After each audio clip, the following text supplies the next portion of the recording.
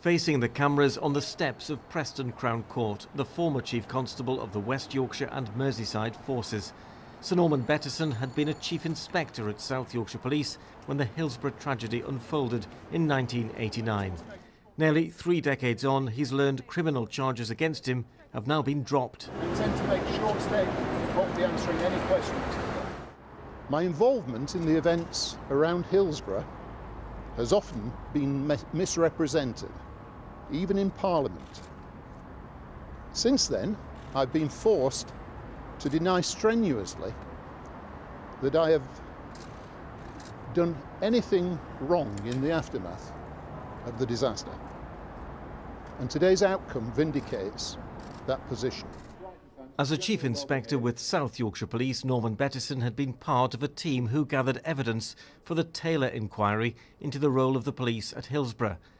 He later controversially became Chief Constable of Merseyside Police, much to the anger of victims' families, and then went on to become head of the West Yorkshire Force, where his career ended. He faced charges of misconduct in public office and lying about the culpability of fans. 6 years ago, I was driven from the job that had been my vocation for 40 years.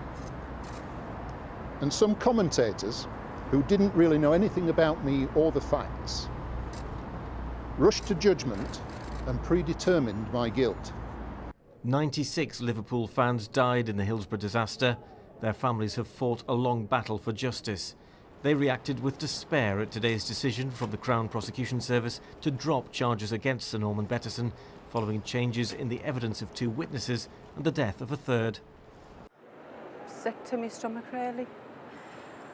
And we're still in this situation where we're having to have these knockbacks. And I'm not shocked, I'm just very disappointed. They've let us families down, they've let the 96 down, and they've also let down the families who are no longer alive to see this journey through to the end.